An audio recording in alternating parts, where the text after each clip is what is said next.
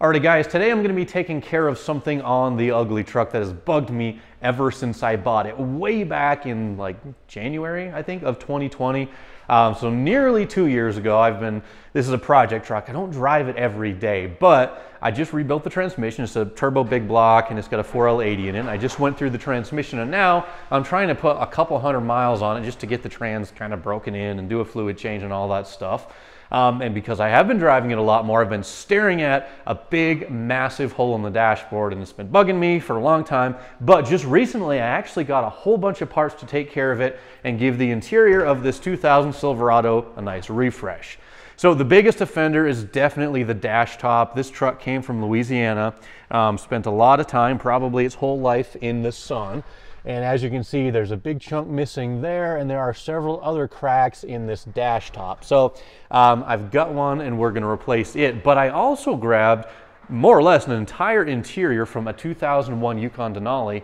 And that's where I grabbed the instrument cluster from, but I also grabbed, you know, the leather seats, the full-length console, the little trip computer, a CD changer, some of the stuff I'm going to use, some of the stuff I will not. I grabbed some new door panels because these rattle like crazy. The little pocket down here is kind of loose, and I had to actually like stapled on this cloth because it kept pulling back. So we get some door panels, leather seats, the whole dashboard assembly, the little bezel that goes around the radio. In fact, the 120-mile-an-hour cluster that we got in here is also from that same Denali. The seats, I'm kind of debating whether or not I should keep these because they're cloth seats and the front and the back actually match. And the leather seats that I have are a similar tone, but we'll have cloth and leather, and that might bug me a little bit. But at least we'll get the whole dash and the console swapped over. And I might even have time today to try to wire up that little trip computer because I think that would be just really slick if I had. I think it just shows like mileage, it shows fuel mileage, distance, time, and a few other pretty useless things. But it's kind of cool to see. So anyway, let's get to work by tearing out this old broken dashboard.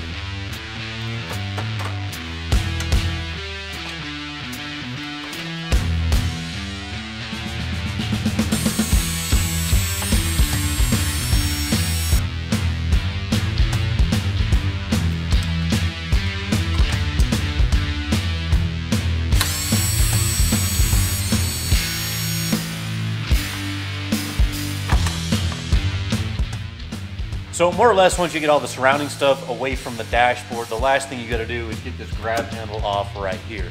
And the trick is you just gotta pull these vents out right here. There's actually a little button that's kind of like right up inside here. You just kind of push the button in and pull out on the grab handle. And that is all you gotta do to remove it.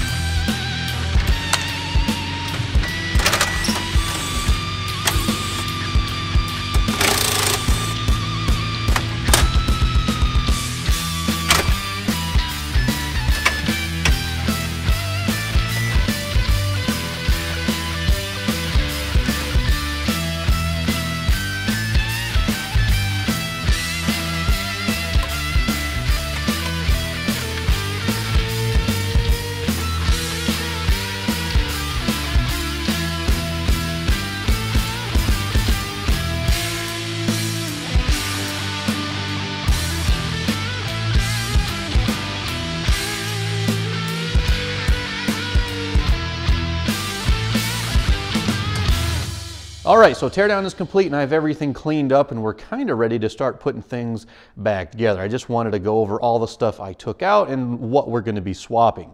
The complete dash top, obviously that was cracked and damaged. I did leave the airbag in, although I do have the Denali airbag. Pretty sure they're like the same exact color. So just as long as one hasn't like faded dramatically, we'll just leave the stock airbag in this truck, not a big deal. We did have to take out the glove box and the little center panel thing that kind of run right along the bottom here, because the Denali console actually attaches a little bit differently than the Silverado console. You can kind of see the differences between the two here. This is the Silverado lower dash trim. It has the ashtray and the three 12-volt outlets right there. The Denali does not have the ashtray and the flip-up door, and the bracket is riveted onto the center right there. So make sure you get this whole piece if you're going to be swapping out to the Denali center console. That is the part that goes under the steering column. I do have that one from the Denali, but I'm pretty sure it's exactly the same. We cut the old busted up dashboard down here. There's like one half of it right over there. And pretty much, like I said, we're ready to start putting back together, but I wanted to talk about one of the electronic changes that I'm gonna be making, just because, I mean, I like gadgets as much as the next guy, so I figured this would be a perfect opportunity to install some cool stuff that they put in the Denalis that they never did in like the base model Silverados. And the main part of it, we got three things right here. One is the stereo. This is a Bose stereo that works with the amplifier that's in the center console here. I'm actually not going to be using this, but I do have it up here just for a reference, because we'll get to this part a little bit later on, but there's actually this pin out here. It's labeled. You can see 1 on the top left, 10 on the top right, and then it goes 11 to 20 on the bottom. So this here is basically just a pin-out reference. Not going to be using this because I don't want to bother to wire up the amp, and I want to get a stock radio because I don't like the aftermarket ones, but I want to grab one of those modified ones they have on eBay that has like the little auxiliary input up here. Anyway, we're not going to be using this. We do have the stock CD changer from the Denali. And ultimately, I think what I'm going to do is, because I don't listen to CDs anymore, I'm going to gut this thing out and use this frame as the basis for a storage pocket. But the cool thing about this is it takes this little connector right here. My truck is an LS model, I think, and it actually has on the factory, this might have had a cassette deck in it, but this is the plug right here that would actually plug into that CD changer. So I'll put it in for now just so it lights up and turns on or whatever, but it's not connected to that radio. So this will be plugged in for now until I modify this and turn it into a pocket. But the one thing I really want to install, and I think it's just kind of a cool gadget, is this guy right here. It's called the DIC, Driver Information Center. It's just like, it'll track your fuel mileage, your trip meter, and all that kind of cool stuff. But there are 7 pins that you need to wire up to get this guy working, and it mounts kind of like right here in the Denali console. So it's kind of cool. It looks factory, and we can easily get it working just like factory with 7 total wires. I'll kind of go over those really quickly. If you want, just kind of pause the video right here and take a look at this, and I'll kind of give you the way I've got this coded out. On this side, these are the wire colors for the harness for the DIC, and these are the pinouts labeled by GM, so pins B, D, E, and so on. This is the function of each of the wires, RAP, that's retained accessory power. And the one thing you'll notice here, well, jumping ahead, but this column right here, you see all these have R, you know, R7, 10, 16, 9, and so on. These are all pin numbers actually for the connector that's on the back of the radio, this guy right here, and you can easily see it with the dashboard out. And that's actually one of the easiest places from what I've seen to get all the different wires and functions that we'll need to make this DIC actually work. You can get this information from anywhere. Most of the wires are just grounds and illumination and switched power and things like that.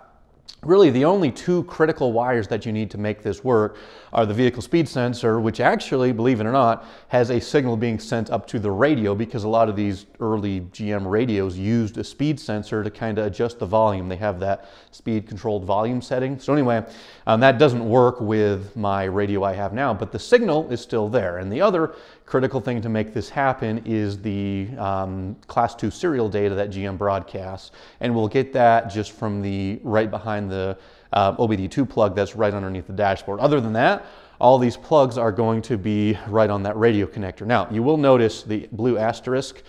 We have green wire in position H, retained accessory power, and then we have pink 12-volt ignition, both going to radio connector number 9, or pin 9.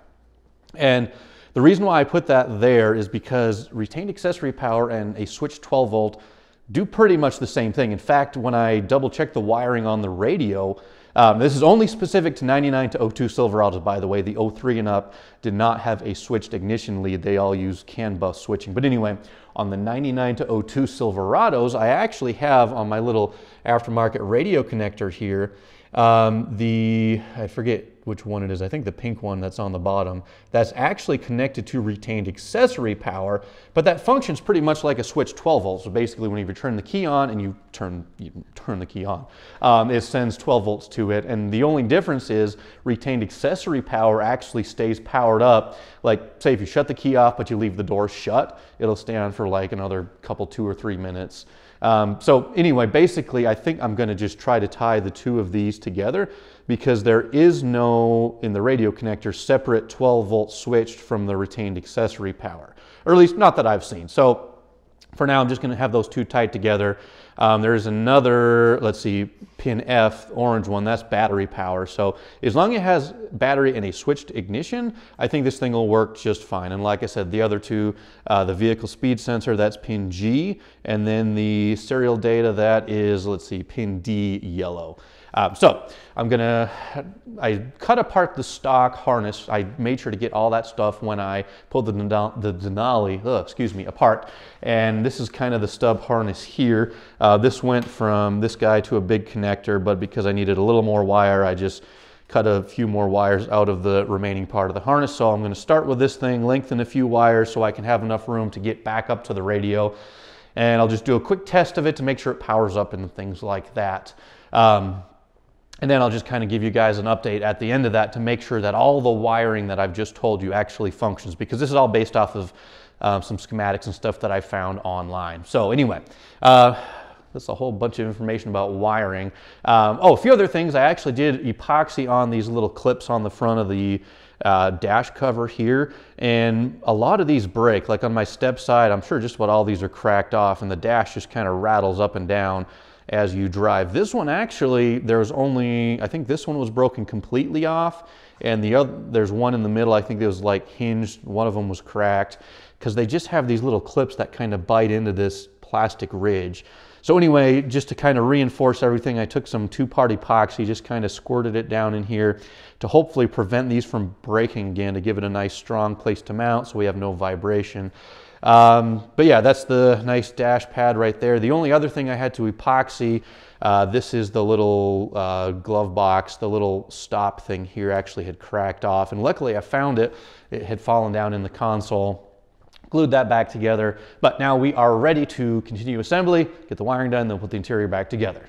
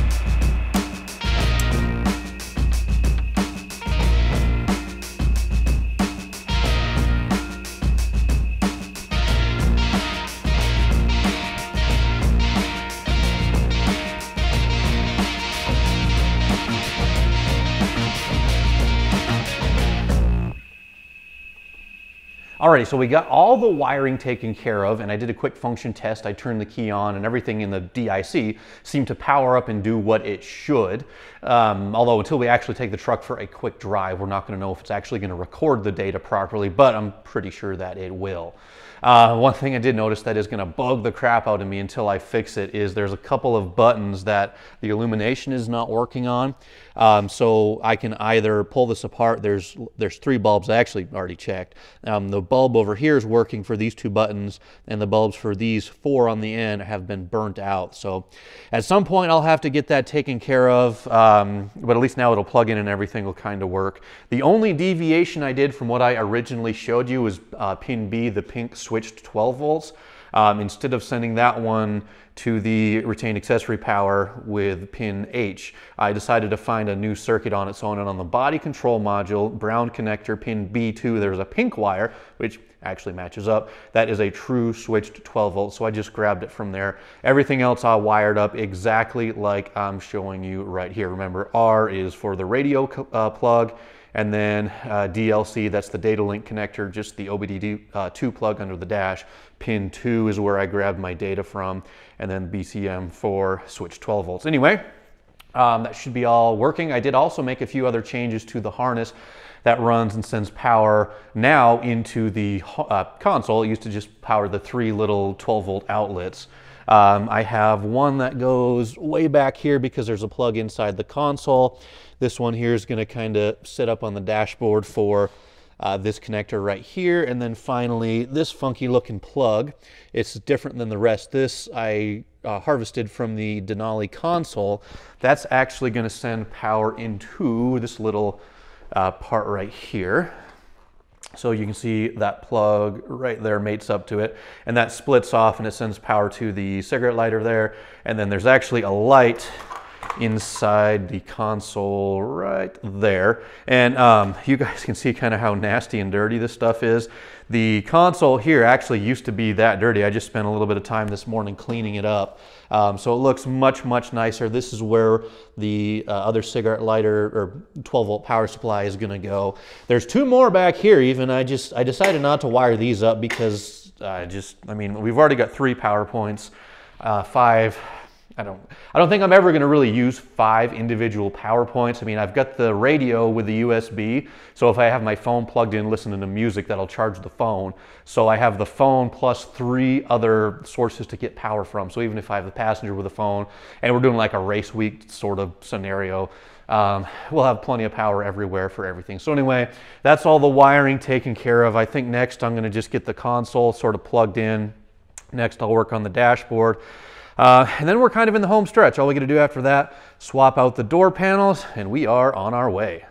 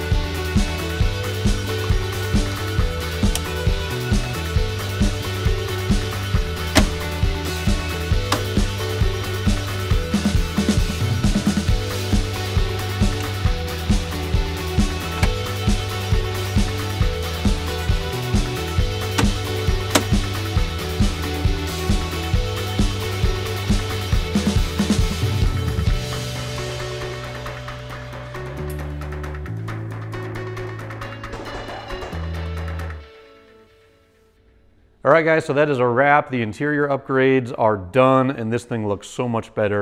And I think my favorite part is just the fact that the dashboard is now all in one piece. There's no cracks, and it doesn't rattle when you drive it down the street anymore. That was kind of like one of the most annoying sounds that you could hear on the inside of a truck. Also, I love the new center console. It has a nice kind of sleek, stylish look. I do like this little kind of gray metallic color they have on there. I did take the cup holder in the house, I just put it in the sink and I scrubbed it with a brush and some Dawn dish soap. Got all that nasty gunk and junk out of there, so that's awesome. And also because I glued that little catch on the back, now it'll actually stay closed, unlike what it did before. The front, there's a removable ashtray pocket in there. I just kind of leave that out because I don't smoke and it just gives me a little bit more room for whatever. The CD player does not work, but that's okay because I didn't really plan on using it. But the harness that actually connects that to the radio is just a one-piece jumper that kind of goes from one to the other. And I was thinking maybe the little CD changer harness was at least like connected to the rest of the truck for like power and grounds and lighting. But it's just totally separate. The head unit basically just goes directly from it down to the CD player. Not a huge deal. I am going to be getting this is a single DIN opening, and so I have a replacement pocket coming, and I'm going to cut this apart and use the metal shell because there's no direct replacement pocket for that CD changer, but I am going to cut apart this for the frame and use the plastic insert for the pocket. Everything else should be working as far as our little 12-volt outlets. I did even take the truck for a drive, and the little trip computer and fuel mileage thing, that seems to be working. It shows the instant mileage. You can scroll through all the different options and stuff like that. No idea how accurate it's going to be, but at least I know it's working. It's picking up, all the information that it should. And in theory, as long as your speedometer is correct, if you've changed things in your tune, as long as your speedometer is correct and as long as your injector information is correct, in theory, that computer should be fairly close. Maybe, we'll see. I mean, I've honestly never measured fuel mileage on this truck in the first place, so I have nothing to compare it to, but I think it's a cool feature nonetheless. So anyway, yeah, that's a wrap, guys, and I'm loving how it looks, and everything is now in one piece. The seats, I do have the Denali seats, but I don't think I'm going to be swapping it over. Number one, they're power. They have airbags on the side, where these are just kind of cloth and they're a mechanical adjust. But the main thing is they match front to back, and I didn't really want to have a mismatched set of seats. I have that in the Suburban and it bugs me. And I actually kind of almost like the cloth a little bit better, and these are in pretty good shape. Although in the future I am going to try to get a new foam cushion for the bottom of that one because it is kind of worn out. And then the last thing over here on the door panels, same thing. I decided not to swap these out simply because first of all, they're basically the same exact door panel, other than this one has the Bose logo and this one does not. This has just the cloth insert, which matches the seats, where if I were putting the leather seats in, I'd put this door panel on because this has the same color leather. And the Denali little script, that's kind of cool, but it also has the buttons for the heated seats, which I don't have. And even if I did put the leather seats in, I probably wouldn't get those wired up. So anyway, this is kind of going to be wraps for the interior upgrades for now. You will notice, like on that far door, the little speaker grill is missing. It's been missing on both since I bought the truck. So I'm looking for that little mesh screen. And then the only other thing that I've got to find on the back of this trim right here on the extended cab right below the window, you can see that's kind of chunked out. So those are really the last upgrades, and this interior is, I'm not going to say perfect, but it's like almost perfect. So I'm really excited for how this truck's coming along. Yeah, I'm really glad I was able to find the interior part. So once again, thanks to Cole for letting me source those from the donor truck that he had. Totally transformed the inside of the truck. Now it's on to the next thing. So thank you guys for watching. I do appreciate it. If you don't mind, do me a favor, click the subscribe button if you haven't already. Click the like button, drop a comment down below. In terms of what we have coming up next, guys, I finally got the pistons in for the 547 build. If you'll remember, we are doing a 547 big block for this thing. There's a 496 8.1 right now, but I have all the parts now for the 547 stroker build. So I'll show you the pistons next time, and we're gonna get the block shipped off to the machine shop so we can get all that done. And then actually what we're gonna start after I show you the new engine stuff, we're starting to build on the step side. I got a bunch of stuff, you know, we're talking cam, long tubes, full exhaust, you know, tune, the whole 9 yards. I'm doing it, I'm calling it like a budget muscle truck build. So stay tuned for that, guys. Thank you so much for watching. I'll catch you next time.